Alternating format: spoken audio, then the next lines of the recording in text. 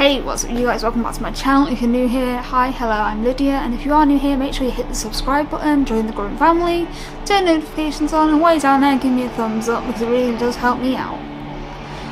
Today, we're talking about my relapse.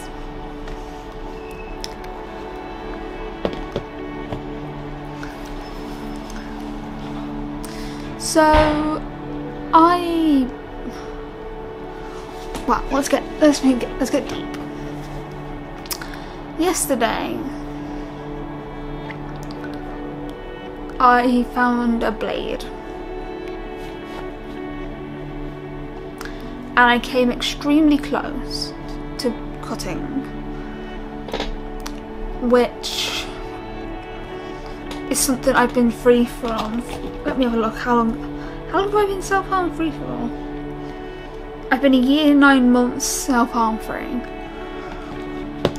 and I nearly threw that away because I found a blade. Siren go past.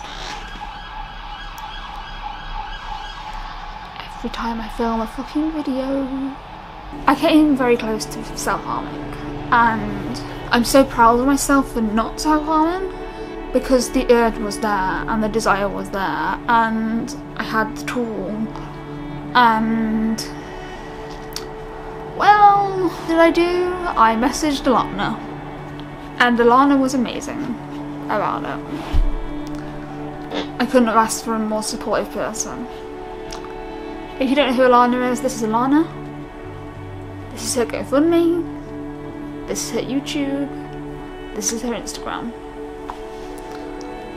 Alana is my biggest supporter, and she's my best friend. I literally don't know what I'd do without her. But anyway, back on the subject. But yeah, I was very close to self-harming, and basically I got rid of the blade, I flushed it down the toilet, and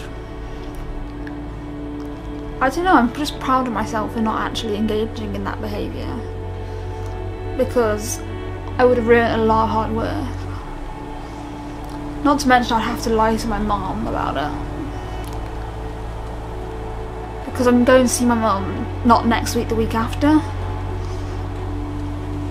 So not this week, the week after. I'm going on the 25th, and I don't want to have to wear short sleeves. I don't want to have to wear long sleeves all the time. Like, I like rolling my sleeves up. But then again, the place that I choose to self-harm is my heart. I'm glad that I didn't engage in that behaviour for a few reasons. One, it would have been a huge step back. Two, I would care about my mum and my sister's feelings.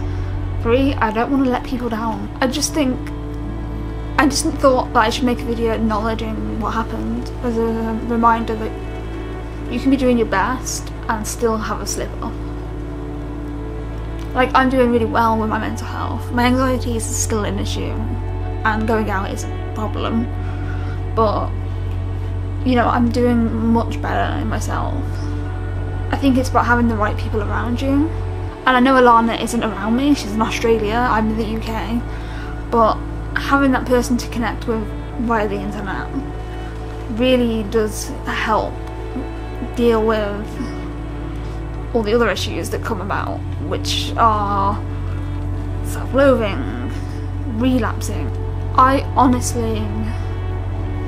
feel like I've let people down. Now, I haven't even done anything to myself, but I do feel like I've let people down, and that's really hard to live with.